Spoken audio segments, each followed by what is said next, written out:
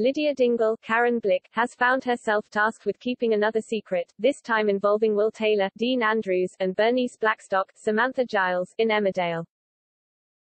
A few weeks ago, Lydia decided to tell the police about Liv's, Isabel Steele, involvement in Ben's, Simon Lennon, final moments, leaving the Dingle family horrified she had reported a fellow Dingle to the police. Tonight, Lydia gained support from Kim, Claire King, who was upset her friend had nowhere to go this Christmas.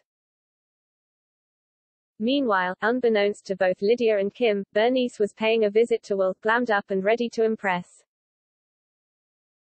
Will was taken aback to see Bernice, and totally thrown when she confessed being in his presence made her melt.